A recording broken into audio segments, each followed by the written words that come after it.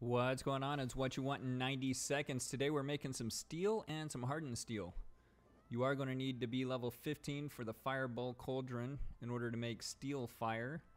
That requires tar as well as brimstone. Without a thrall, it takes 2 tar and 1 brimstone. Pretty sure with the level 1 thrall, it'll take you down to 1 tar and 1 brimstone. So make sure you're using those thralls. Put them on the cauldron and get to work. We're going to let this cook up here for just a moment. And once it's there, we're going to take the steel fire over to the forge, show you how to make some steel. Back in just a moment. Alright, our steel fire is all finished here. Let's take it over to the furnace. Now regardless if you have a level 1 thrall or level 4 thrall, or even no thrall at all, it's going to take 5 pieces of iron for every steel fire to make 1 piece of steel.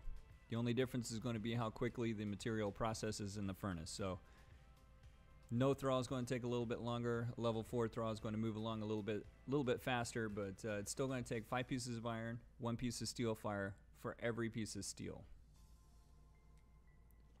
Okay, so once you have your steel process, you're going to put some brimstone onto the furnace, and the brimstone along with the steel is how you're going to make hardened steel.